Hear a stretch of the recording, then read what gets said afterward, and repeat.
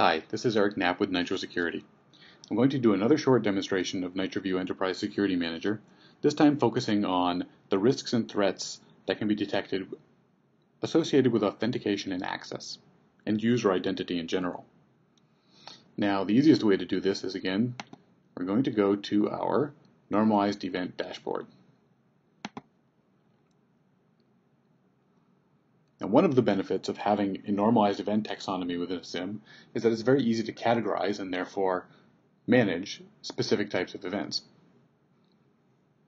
Now, in this case, if I'm looking at authentication events, I choose authentication events. I also have access events. Looking at authentication, I can see more specific detail. If I click on password, for example, I'll see some of the highest indications of risk in many companies, and that's that weak passwords are in use.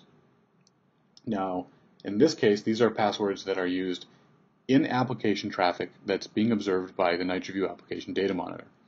So we can tell that the passwords are all lowercase or that they're too short.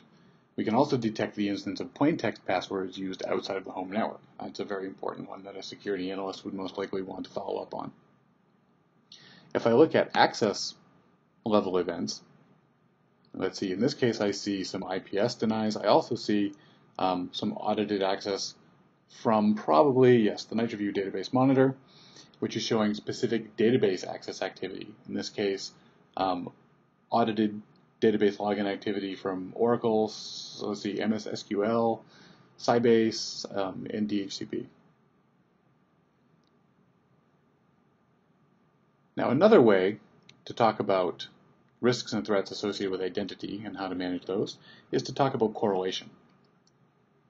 Now, correlation takes patterns of events and uses those patterns to indicate a more serious risk or threat. And when you apply user context to correlation, that becomes very powerful. Now, to illustrate this, I'm going to open up our correlation rule editor, and I'm going to create a very simple correlation rule. I'm going to say any event that occurs which falls under the taxonomy of an authentication event. I could go more granular with that by drilling into the taxonomy, but for the demonstration purposes, I'll leave it at the top level of just an authentication event. I'll add an AND gate, and we'll add one more condition. This condition will be that the source user is in a list of known terminated employees. Now, this is a statically, manually defined variable created by myself. If you're using Active Directory, you also have access to all of your Active Directory groups. But again, for the sake of demonstration, we'll use terminated employee variable list. So now I have a very quick correlation rule that says if I see any authentication activity from a terminated employee, I want to be notified. Now we can make this a little bit more interesting. We can add some more conditions. We can say a terminated employee authenticates, or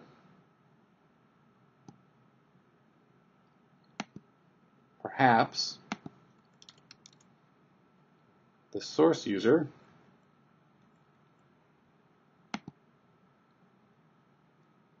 is in a list of authorized administrators. Now, why would I want to be alerted about authentication occurring from authorized users, or authorized admins in this case?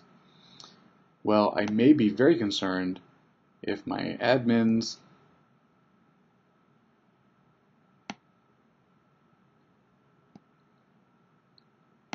are authenticating,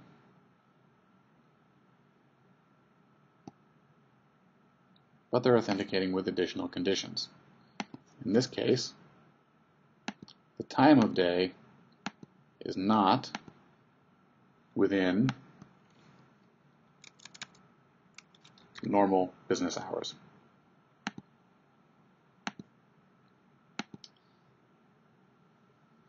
So there we have a very simple correlation rule.